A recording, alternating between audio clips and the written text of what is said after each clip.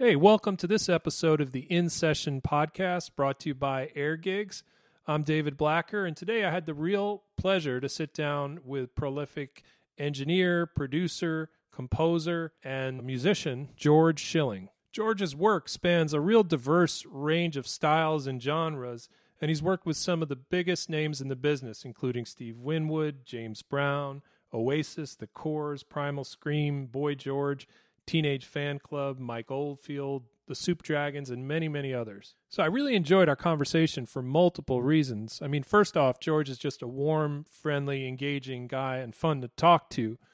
But beyond that, he really has a unique perspective because he's worn so many hats in a professional context, you know, from being a professional mixing engineer and producer to a session musician and a teacher and an educator today. So it was fun on all those levels, being able to shift back and forth between those different perspectives and also follow along with his journey from starting out as an intern, just getting coffee and tea for clients, all the way up to producing major label sessions. So I think you're really going to enjoy this episode. And without further ado, let's jump right into it. Hey, George, thanks so much for taking the time, man. I really appreciate getting this opportunity to sit down with you and chat. You're very welcome. I appreciate you taking the trouble to call me and talk to me. Absolutely, absolutely. So there's a bunch of stuff I'm excited to explore with you, but I just, how's your day going so far? Why don't we start with the present? Well, today I've actually had a slightly unusual day because I haven't actually been in the studio, but I've been in my front room with my laptop and my sort of mobile Pro Tools rig, getting ready to go to a university in the north of England to go and do a little bit of a demonstration and a lecture about how I mix things. So I'm going to go and talk to some students. So I've just been preparing all the stuff for that with my little rig and making sure all the sessions load properly on my laptop and that all the plugins are up to date. Gotcha. Yeah, that's important. And do you do a lot of educational stuff, or I increasingly little bits and bobs? It's just the odd day here and there, but it's nice because when I grew up, I learned. I never studied music technology. I was a musician, and then I got a job in a studio and watched other people doing it. And I was very lucky. I was in that place where I could just watch all these great guys doing stuff, and that doesn't really happen so much now. People ask me, can they come and assist on sessions or watch what I'm doing, and I usually say no. Right. So I'm making up for that by going and doing some of these educational things, and I'm now part of a team of accreditors. So I go and visit universities and turn up with my clipboard and talk to students and the course leaders and people like that, and make sure they're teaching the kids stuff that's really useful when you're actually in the real world. What are a few of those things? Like, what are the things that you find sort of you shine a light on? How to coil up a microphone cable. Okay, yeah, real world. How to make a good cup of tea. Sure, absolutely.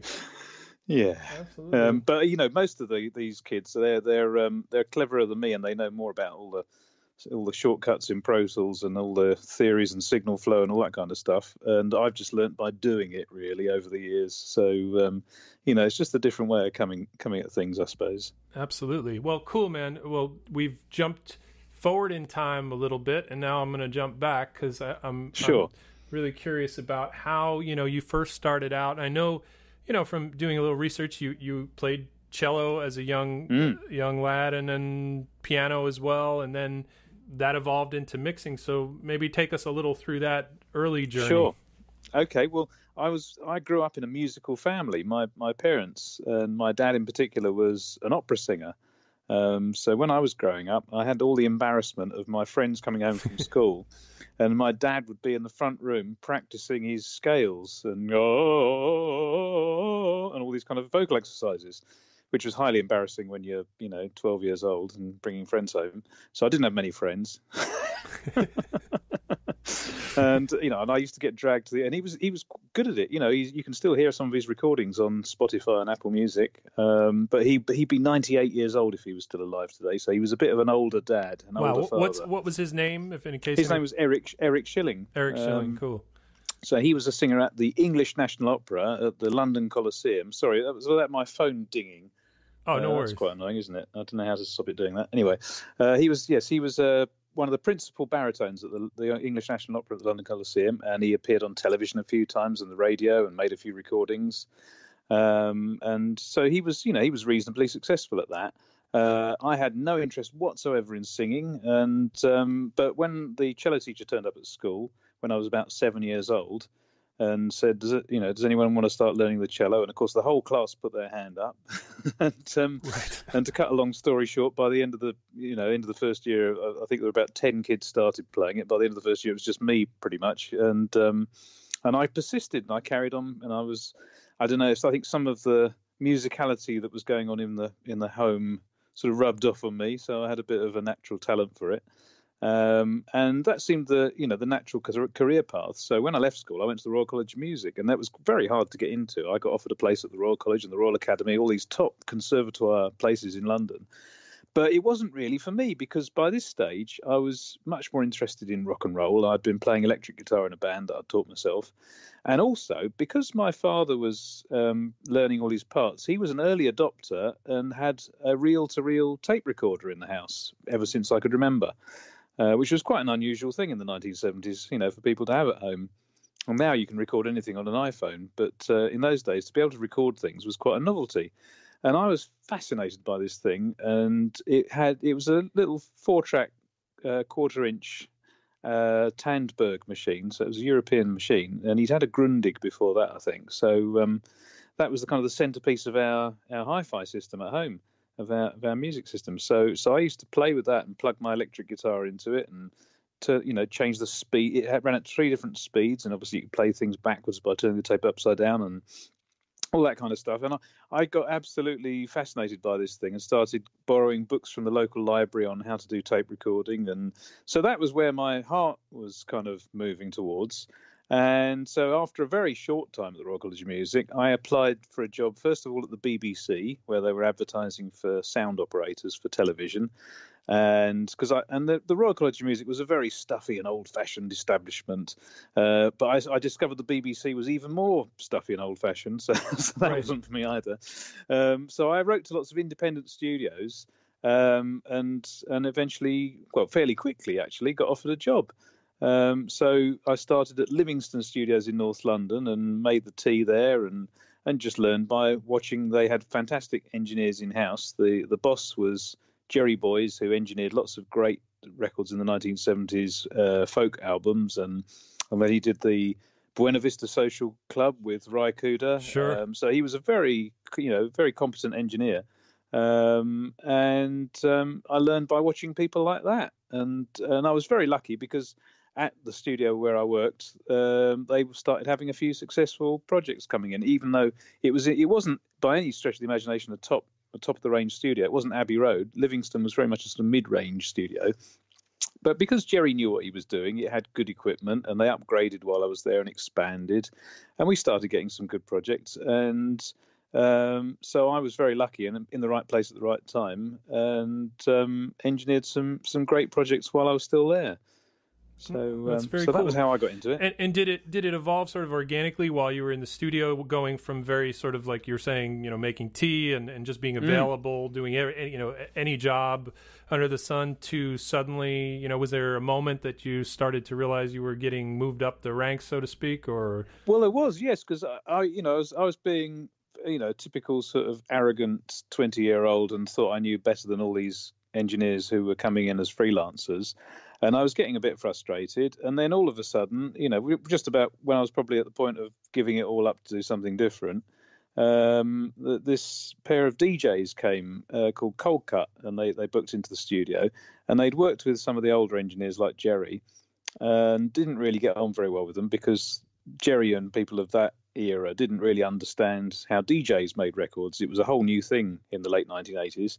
And I was young and keen, and I had friends from school still I was in touch with who, even though I wasn't particularly a dance music fan, but they ran a sort of illegal pirate house music station playing out of a council estate in East London, broadcasting house music to people. And so for me to be working with these kind of really cool house DJs, I thought that would give me some kudos. So I started engineering their sessions, And they very quickly had some success. And, within a few months, I'd engineered, I think I was still 21 years old, I'd engineered the biggest selling record so far that year, which was a single called The Only Way Is Up by Yazz and the Plastic Population. Sure. And it was number one in the charts for 5 weeks in England, which was, huge. So I still got my gold disc hanging on the wall for that one. That must have been really exciting at 20, right? That was when. Yeah, incredible. So I was so lucky with that. And at the same time, the studio was expanding.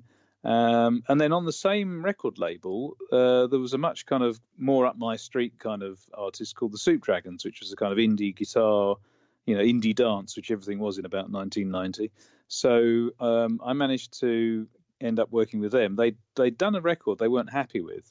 And so I got involved sort of halfway through it, and we kind of turned it into a very trendy indie dance album with lots of drum loops on it, even though they were a kind of guitar band. And the label very generously offered me a small producer royalty on it. And that did really well. I think it sold something like 500,000 copies in the States straight off the bat, So is that the one with that hit "I'm Free" on it? That's the one, yeah. Yeah. So I recorded that song from scratch. We'd already finished the album. And it actually got released before we'd recorded that song. And then they had this idea of doing "I'm Free," which was actually, I don't know if you know, it's a Rolling Stones song. It was a really obscure Rolling Stones B-side. Oh yeah, that's true. Yeah, now if you think about it. Yeah, if you hear the original, it's terrible. Right. But Sean, the guy in the band, had this vision for it, and I think we pinched a drum loop from a Jungle Brothers record, and Sean, the singer, said, I want it to have a really gospel-y feel. And I said, well, let's get a gospel choir in, not really knowing what the implications of that were, because it cost an absolute fortune for them to do that. And the record label were all there in the studio because it was all kind of done under union rules. So if we'd gone a minute over the allotted 3 hours or whatever it was, we'd have had to pay double the amount or something. So there was lots of stress going on. But and the original recording of that song was 9.5 minutes long or something, I think, on the multi-track. So we got the gospel choir on, and there's a bit of sort of reggae toasting in the middle of it. And I remember it was Jazz Summers was the boss of the record label, and the first mix I did, he rang me up and he said, George, that wacka wacka guitar sound, that's a hit sound. We need more of that. And he meant the wah wah, which a bit of trivia for you. In fact, it's not a wah wah pedal on that. That's me bouncing because we're all on analog tape, of course, in those days. So I'm bouncing the guitar part from one track to another and adding the wah wah with an EQ. So I was using a GML EQ sitting on top of the mixing desk with a very narrow bandwidth and doing the wah wah myself. Wow. So I'm curious, like when you were, growing up in a musical family, like sometimes that has the reverse effect, where and so that didn't with you. It wasn't a turn on. My rebellion was that I kind of went off classical music, I suppose, right. and I kind of, my dad was a lot older than me, obviously, and so. I therefore, I suppose I was turned off classical music a bit by then, and I was certainly never particularly an opera fan. I'm very proud now of the achievements my father made, and the stuff he did. But even now, I'm unlikely to sort of very often sit down and listen to an audio recording of a whole opera of an evening. Sure. When you were considering, so you were in the Royal College of Music, and you had a moment, obviously, where you said, okay, this is not really happening for me. And you had a choice where you said, like, was there anyone who you were modeling, or you just sort of, was there? I don't. Yeah. No, I don't think I was. I suppose, it was just my own little decision. Well, I think, my parents they didn't throw their hands up in horror when I said I wanted to leave the Royal College of Music. I think they were probably glad that I'd be going out and earning some money, because I was still living at home. So, and they were wonderful parents. They were very supportive.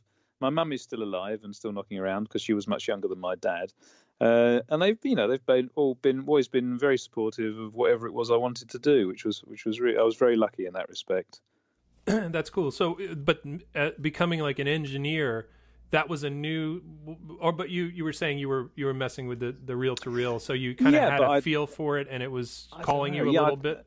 A little bit, yeah, because I mean, I'd never been inside a recording studio or had a clue what all the knobs did on the desk, or anything like that. But it was very elementary. My dabbling with the tape recorder, it was copying things from one track to another, and it was very amateurish, obviously, until I got into a studio. But I think I was a fairly fast learner once I got there. Well, certainly in terms of the technical aspects, I think it took me longer to learn the people skills, perhaps, which is a fairly important part of it when you're actually in the room collaborating with people. It helps if you're a nice guy. Absolutely, I've heard that. I've heard that from a lot of people we've interviewed. from different session musicians who've worked with all kinds of people have said, it's not all about the playing. It's not all about the ears. It's about how it's the whole thing, like how you conduct yourself, how you, are you an easy guy to hang out with, the whole nine. Yeah. So. And funnily enough, which touches upon the whole air gigs thing, I think that's still important. Even though you're dealing with people over the internet, you've still got to be a nice guy about it and willing to put the hours in. You've got to kind of go the extra mile sometimes, and just be, because somebody's paying you to do something, and all they want is a great result. So it's like whatever it takes to get there. Because a lot of people of my vintage, we've got our own little secret private groups on Facebook where we moan about clients and getting tracks that aren't labelled properly or all this kind of stuff. But that's part of the job. You've got to do the job and deliver it properly. The last Air Gigs job. Well, I probably shouldn't reveal this. Please go ahead. Well, the last Air Gig job was a cello playing one, and I was sent a track to add some cello parts to. And we kind of, agreed what we were going to do, and I'd already heard the track, but I hadn't really sort of listened to it that carefully. And it had a fade out, and I got back to the guy and said, "You haven't got a version. Could you send it to me without the fade?" And he said, "Well, actually, no, I haven't got that." And I think this original track was off a cassette, because I then worked out and realised that it was nowhere near concert pitch. It was actually really quite, somewhere between two keys.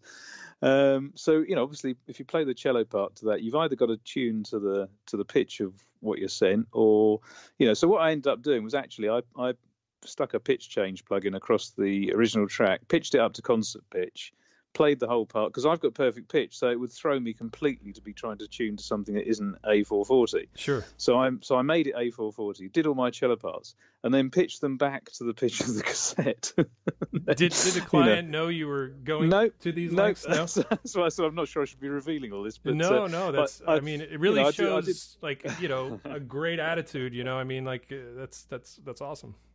Yeah, so I sent it back, and he was happy, and hopefully there'll be some more of that. So because that was just part of the job, and it was a little bit of an unexpected blip that I had to then deal with, but it's part of the job, and I'm, and I don't mind. It's I don't mind spending a bit of extra time if the client's happy, and if and then you feel proud that you've done a great job.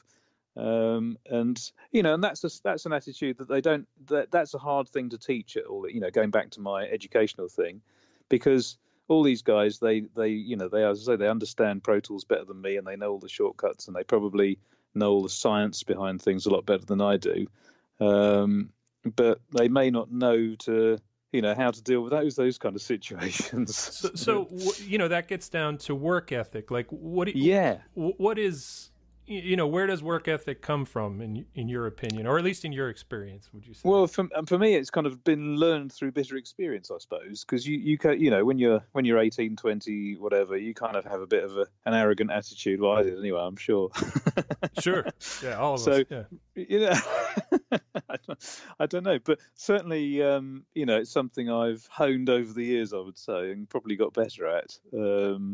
And so just going through the fires of doing things, Yeah, you have a realization that you've got to put the work in sometimes, and so even now, if I got somebody who, if it's a client who's really very famous already, and perhaps if they're not even in the room with you've really got to make sure that the mix is absolutely as spot on as you. I mean, you do that with everybody, but in particularly, if it's somebody who's high profile, then you listen in your car a couple more times, or maybe you sleep on it an extra day if you've got a looser deadline, just to make absolutely sure it's as good as you possibly can make it, and really Yeah, even then, it's a funny thing, when you play somebody something, as soon as you play it to them, you hear it differently. And I think even online, you play it to somebody and then you listen to it and oh no, hang on a minute, that hi-hat's really loud. Sure. Never I don't know what it is. Never. I don't know how it works, how your brain does that, but suddenly your brain goes into a different mode as soon as you've given it to the client. You go, oh, hang on a minute.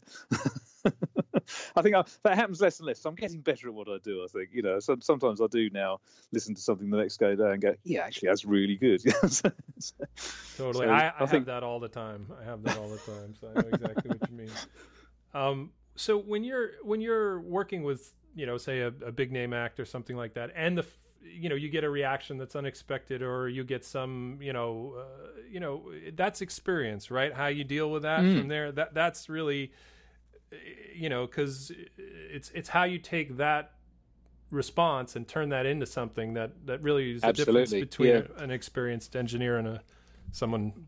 Perhaps, yeah. I mean, and certainly, very often you'll get something and you'll be like, what's the snare's too short? What does he mean? Whatever, and you get a bit angry because you've spent so long honing it to what you think is perfect. Or the other irritating one is that they send you an email back and go, do you think it might be better if we turn up the vocal by a dB? And you're like, well, if I'd thought that would have been better, I would have done it. Yeah. so you have to kind of bite your tongue initially, and then you kind of listen again, and then you go, actually, yeah, they're probably right. I'll do that. And then you do it, and then you send it to them, and then they come back and go, no, I preferred it how you had it. Right. So you go through that whole dance, yeah. You kind of swap viewpoints, and that happens whether remote or in the studio. That you kind of somebody says something, and you go, "Oh yeah, that's a good idea," and you do it, and then they come back and go, "No, actually, I preferred it how you had it." Yeah, totally.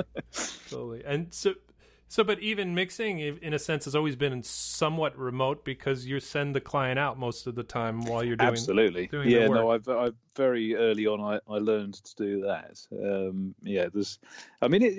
It can be good having somebody in the room for the sort of the last few tweaks perhaps or something. But then again, they're not on a familiar set of speakers, so then they have to take it home and listen to it again. And I've had numerous clients in the last probably 5 or 10 years who, they come over because they're relatively local, and they go, well, yeah, we wanted somebody who's near so we could come over and hear mixes. And then you never see them again. You do it all over the internet, even though they're 15, 20 minutes, half an hour up the road. They don't ever come back because it's better for them to hear it on their familiar hi-fi and in their car or whatever. And it's easy for me to kind of do a quick tweak and send it back to them. So it works great. What sort of input do you like in the early, the before you start? Like when I'll always ask if they've got any particular references. That's helpful, but sometimes they haven't, and that's cool as well because presumably they've come to me because they like what I've done. And sometimes maybe it's interesting to find out what it is I've done that they like, which gives me a little bit of an indication of what they're expecting. But no, I'm happy to just dive in and do what I think is right. And and if you send it and it's not right, then you go somewhere else, and you get there. You always get there. You always do something that eventually that works. So if someone were to say that's a project for George, that sort of encapsulates all the strengths that you bring to the table, is there such a thing? Am I putting you too much in a box or something like that by asking that question? It's a difficult one because I think I probably have over the years lost out on stuff because people don't know where to place me necessarily because I've done such a wide range of different kinds of music. So that can be a bit of a handicap, but it does tend to be people who play the guitar a bit or a piano a bit or something, but no, I like doing projects where I can add a bit of my own playing to it. I think that was the classic sort of Tony Visconti thing. He likes to put a tambourine on or something, and I quite like a bit of that sometimes. If somebody wants a bit of cello or a bit of tambourine or a bit of whatever, and also it's adding value. I think the most satisfying projects to me are the ones where you get something and you go, oh yeah, it needs this, it needs that. Let's chop out half of the middle eight, and and it could do with some extra bits of whatever.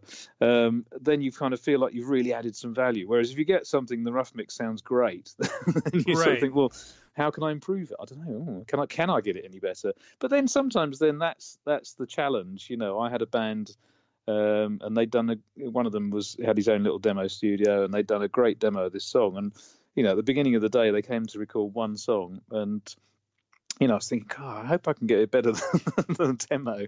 And I did kind of keep referring back, because they were replaying stuff and not playing some of the parts that were on the demo, which I really liked. So I was adamant. I was making sure they at least kind of did those bits, which I thought were really good.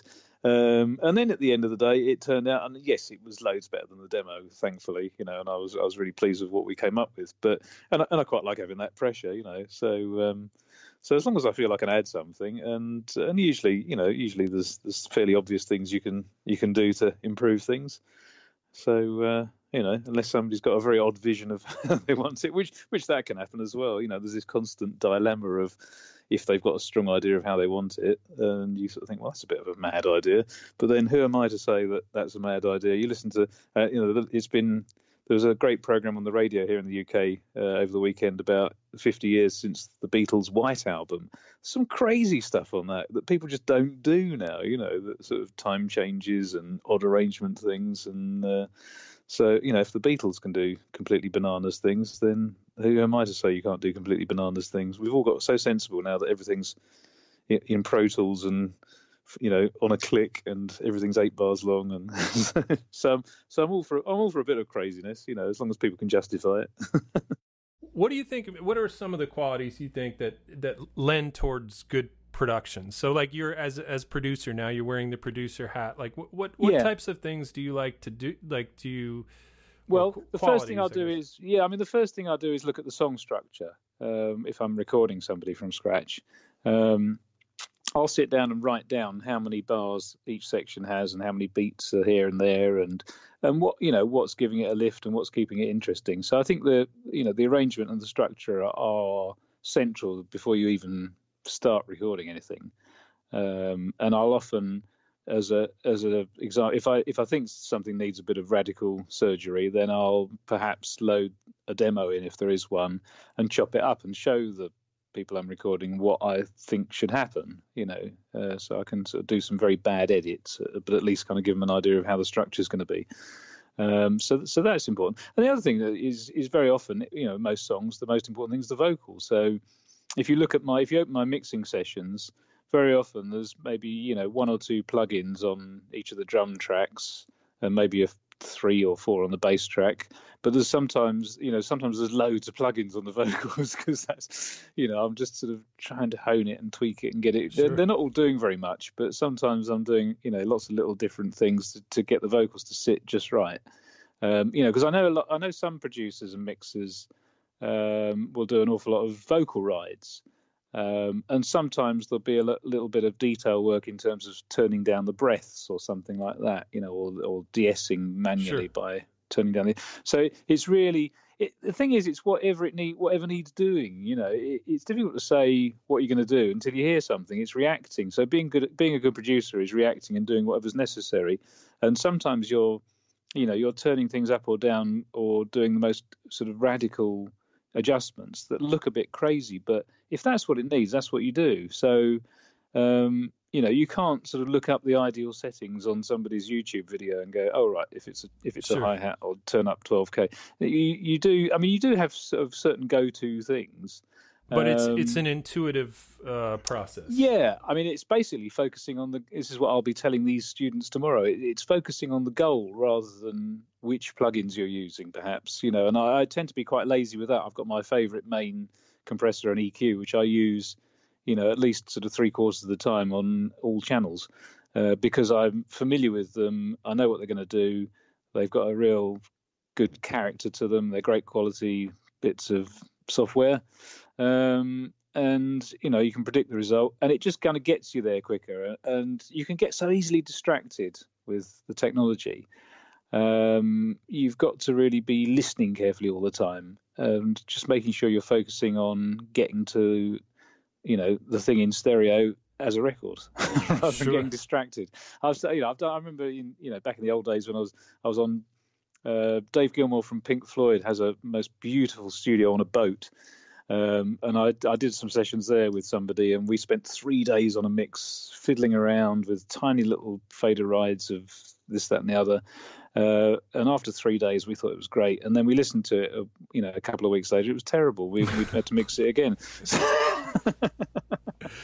So you can get easily distracted by all these unnecessary details. And sometimes the best mixes are when you've got a deadline or where you don't even think you've quite finished. It's like, right, you got half an hour, get it sound good. And you get the vocals and you can put a damn hot compressor on it, and squash it to oblivion and make sure you can hear the snare drum and whack it down and that's great. And sometimes it's been really hard to improve on that. Sometimes it's good to experiment and fiddle around with different things and come back to stuff. But the trouble is nothing's ever finished now unless there's a deadline. Is that you can so easily open up Pro Tools and have a further fiddle with it. Yeah, it's one of the dangers for sure. Well, yeah, and Giles Martin. I'm not sure how I feel about him remixing all the Beatles stuff at the moment. I think it's like retouching, sort of the Mona Lisa and having just make that blue a little bit brighter. It's like, when do you stop? When do you stop fiddling? It's a good question. It's a central question. Brings me to so if fast forward to today, if you were starting out today in today's music industry, I know, sort of very hypothetical, but I mean, how would you approach things? Giving what we know about how things have changed so much in the last few years. Yeah, well, it has changed enormously, because obviously when I started, I wouldn't have even dreamed of having my own studio because it cost £500,000 to buy a mixing desk and a tape machine. Right. And now you can buy a £500 laptop and have everything you need. So I don't know. I suppose I would look a lot on. I mean, I'd put an equal amount of work into networking and meeting the right people and going to gigs or whatever, depending on the genre of music you're aiming for. But certainly it's meeting the right people is a lot of it, really, as well as honing your technical skills. And I think also the other thing that's changed is that when I started working at Livingston Studios, it was frowned upon for me to sort of have musical ability or have any opinion about, because I was meant to be making the tea, and not not getting involved in. But now I think it's more acceptable to do a bit of everything and diversify. In the old days you'd have one job and you were the engineer. So you got Jeff Emmerich, who died a week or two ago, sure. The Beatles engineer. He was a fantastic engineer, and that's what he did. He was a recording engineer, but now you can be a recording engineer. You can turn up and do a few lectures at universities. You can write a few articles in magazines. You can play a bit of cello, and it's all good. People don't seem to mind too much. I get away with it anyway. Yeah, it may be essential too, right? I mean, do a few air gigs. Yeah, I suppose. But I think it also helps your abilities because from playing the cello, you listen carefully to the tuning. And that helps your listening skills, hearing a few real instruments. And, I play in an amateur orchestra every Friday night, and I go and soar away on my cello and we play, Brahms and Dvorak and whatever else. And then we go down the pub and I meet people who aren't in the music business and have a couple of drinks. And it just refreshes your brain a bit, and then you hone your listening. And I also play chamber music. I play in a string quartet, so that's fantastic for because you can hear yourself clearly, but you're hearing all the details. And then because you're a recording engineer and you're aware of clicks and pops, it means you're a bit more careful when you bang your bow down or turn the pages over. When you're playing the cello. So each thing feeds into the other thing and is complementary. So I think it's all good. That's cool, man. Tell me about Bank Cottage, your studio. So how did that come to be? That came to be because increasingly people didn't have the budget to pay me and a big expensive studio to go and freelance in. So I found myself working in the spare bedroom occasionally, mixing albums and fiddling about. And then my wife adopted some children, and so the bedroom wasn't spare anymore.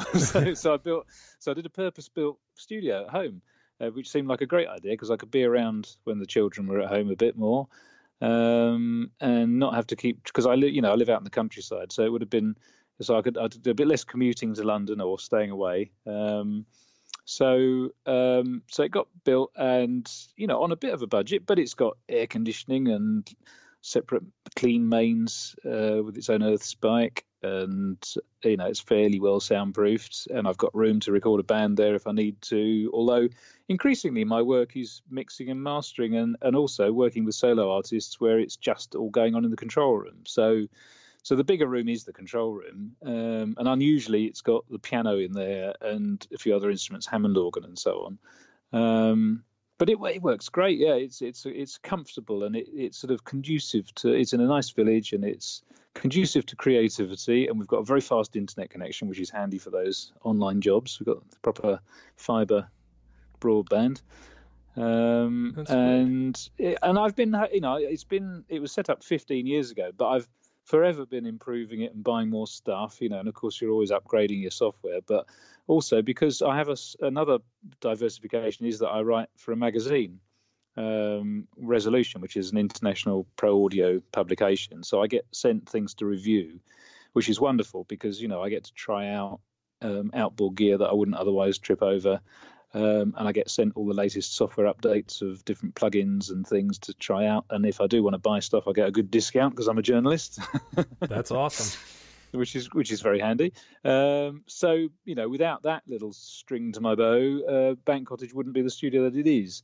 So that's a huge bonus. But it's comfortable and it works for me. And as I say, it's a bit of a luxury because through, I started off with the journalism 25 years ago or so, writing reviews of things like lexicon reverbs and compressors and so on. And then I gradually branched out into doing interviews, and there were a few video interviews done as well, which I did in collaboration with recordproduction.com, which is run by a friend of mine, Mike Banks, who actually works for Solid State Logic. So through doing all the sort of interviews, I've met lots of other great producers. I've interviewed Tony Visconti and all kinds of people, but it never ceases to amaze me. Some of these guys have rooms that are far inferior to mine, or seemingly inferior to mine. So I feel very lucky that I've got my studio so beautifully set up, because I've been in some places that have terrible acoustics, and yet people are making great records in them. Sure. So when you were building it, I think I read somewhere that you had an architect at first, but then you kind of moved away and did it yourself. Is that right? I did, yeah. Well, we'd had the drawings done of the existing place, and then I got an architect, and he went away for about 6 weeks or something, and came back with nothing like what I'd imagined at all, and it was quite small. So I wanted to maximise the space really, and just have it as big as I possibly could. So I kind of just sketched on the back of an envelope what I wanted, and the guy had done the drawings, the surveyor. I got him to draw it properly, so it was kind of built to my design really. Yeah, but I mean it wasn't anything special. It was just just your vision being executed. Yeah, and then, well, I mean, I could easily have a bigger vision given the budget, right? And I may end up moving somewhere else and may end up doing something completely different. But it kind of works, and it was sort of, it was made up as we went along, really. So the wall that goes between the control room and the recording room, we did it in such a way that the bricklayer turned up to build that wall and said, "Well, where do you want it exactly?" And we just said, "Oh, about there. Let's put it at a bit of an angle because that'll help the acoustics." And it was all done, just like that as we went along, really. Nice, nice. So yeah, so it works great. If somebody on Air Gigs, say, wanted to book like a songwriter, wanted to produce a full song with you there, could you procure the musicians and do the recording there? I'm sure I could. Yeah. Absolutely. Yeah, okay, I'm sure so that's I could. a possibility. Okay, well. Yeah. I'd love to, and that does happen. I get people approach me directly to do that kind of thing. Obviously, I'm in a fairly rural area, so musicians are slightly thin on the ground, very near here. Sure. But we can usually wrestle. I know lots of good drummers and people like that, and then depending on the budget, I can bluff a few parts myself. Very often given that we've got all this great tuning technology and putting things in time so easily. I'm quite creative with a bass guitar, and sure. And we know a few remote session musicians we can. Well, exactly. Put you in contact with too. But no, I do like getting a few guys in, and drummers are great fun to work with. And having somebody really there doing it is brilliant. So I'm all up for that. That's awesome. Well, I really appreciate your time. I know you have to no, that's fine. Cruise tomorrow. I'm but happy to chat. Okay, cool. So what would be like speaking to you're going to be speaking to some young engineers and such tomorrow. What are some essentials that you try to communicate that are not necessarily like technical, but more rules to guide by? Yeah. Well, I think listening skills is an essential thing to develop. So getting familiar with your monitoring and listening to things carefully, and having, as I say before, having that focus on the goal of a finished record, because it is so easy to get distracted along the way. So it's achieving, it's knowing what you're trying to achieve, and then doing, finding the shortest route to achieving that in some cases. Unless it's the kind of project like, I don't know, like Talk Talk, where they're going to spend a year with the lights off making a kind of arty record and just experimenting all the time. But generally, people want to get a result, on a budget, and make something sound great and exciting. How do you become a better listener, or how do you I develop? don't know. I'm not entirely sure. I suppose it's just through practicing as much as anything. And listening to other records on your monitoring system, and it's very difficult to compare things because the slightest difference in levels between things, obviously something that's a bit louder is enormously more impressive. So if you play your own mix 2 dBs louder than whatever's coming out of the CD player, then you'll think you're doing an amazing job. So it's very difficult to compare and judge things. First, is it good to have a variety? Obviously, when you're just starting out, budget is a concern, so you don't maybe have a wide range of different monitoring systems you can listen through. But do you recommend just a? Well, I've got very lazy, and before I built Bang Cottage, I used to freelance in lots of studios around town and around the world. And I kind of knew what my favourite speakers were, and so therefore I've eventually saved up and equipped myself with a pair of those, which are my ATCs. I happen to find that they work really well for me, that they make me work harder, and always when I was freelancing, I'd find that when I did mixes on those particular monitors, that I'd get home and be happy with what I'd done, which wasn't the case with some of their rival ones you'd find in studios. So yeah, it's just finding what your tastes are and what works for you. And so I've kind of, and they sound great loud or quiet. So I'm very lazy and probably listen on them 95% of the time, and then I'll maybe have a listen on some smaller speakers or on a pair of headphones. Yeah, because increasingly I would say, how much music is consumed these days on a iPhone or a laptop? Absolutely. Yeah, no, that's all important. And I've still got a pair of Oratones, which were sort of 1970s speaker technology, for the idea being that they sound a bit like what it's going to be like on the radio. I've still got a pair of those, so I still listen on those occasionally, and I've got a fairly good pair of headphones that I like to sort of listen, which is great for sort of checking the panning and all that kind of stuff for people who are listening on their earbuds.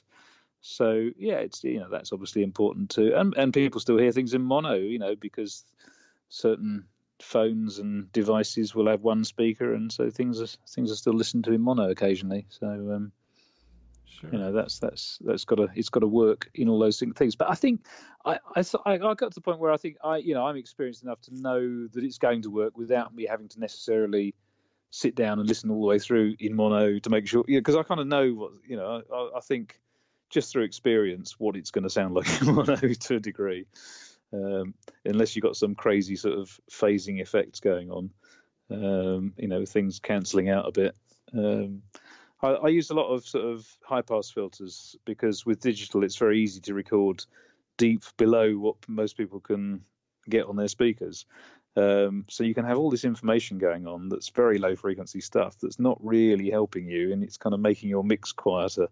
So, one thing I'll do very often is put a filter on to get rid of all that very low end on a lot of signals like vocals and guitars and things that don't need to be filling up all that area.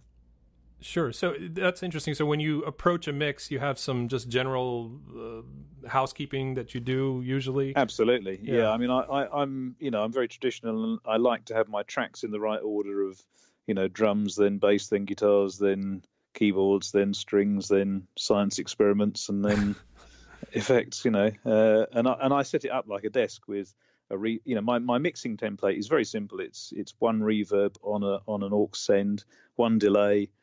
Two delays. I have a short delay, and then I have a long panning one for special effects and a sort of chorus effects. And I have my mix bus set up in Pro Tools with a bunch of inserts kind of disabled but ready to go.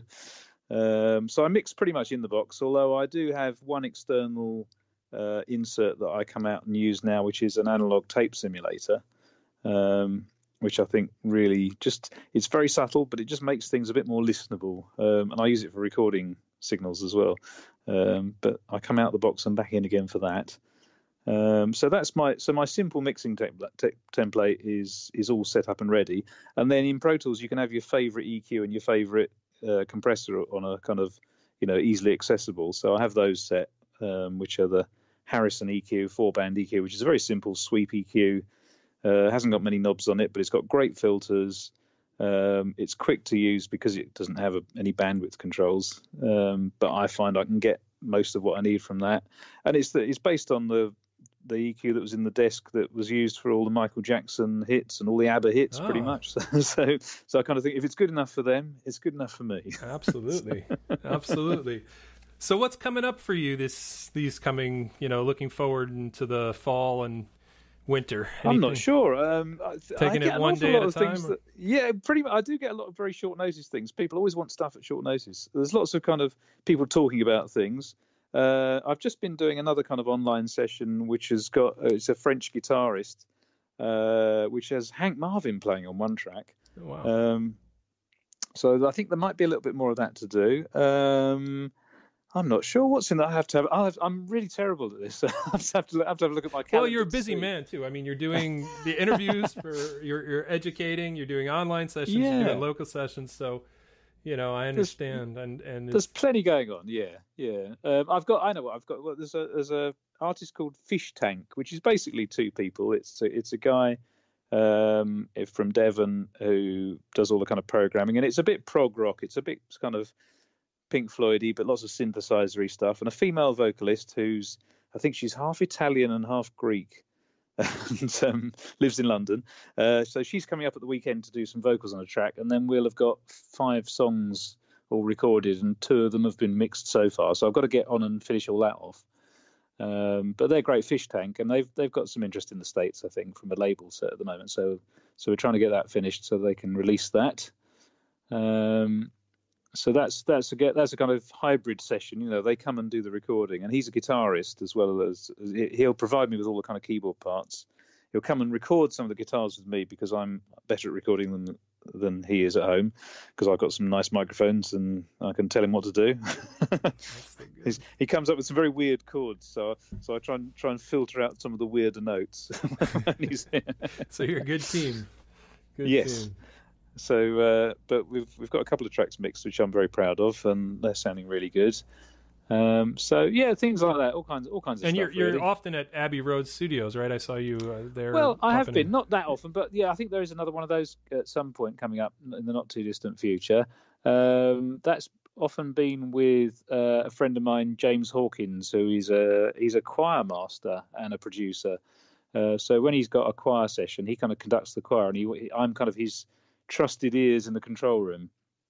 And I've got another project actually which I've been doing with a solo artist who's been talking to me about wanting to record a choir, so I've suggested to him that we go to Abbey Road perhaps, and if the budget's there we might go and do that at Abbey Road, or we might end up doing it in a small village hall. I don't know, depending on if he's got any money. That's ambitious. But that's another choir recording to do. I think there's going to be something like 60 people in the choir, so that'd be a bit of fun. Oh, that sounds like fun. Yeah, so all kinds of things going on. Well, cool, man. Well, it was a pleasure catching up with you.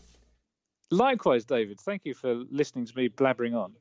Oh, no, it's been great. And it's been a while since our last interview, and I hope to do more with you coming up. This is just the start of this podcast, and we've got a few episodes in, and this will be our third. So fantastic. Well, I'm deeply honoured to be so far up the list. Oh, absolutely, George. You were one of the first people, who joined on with Air Gigs and had a good attitude, and has had, clients have been raving about you. So well, that's very lovely. I ought to update my profile more often.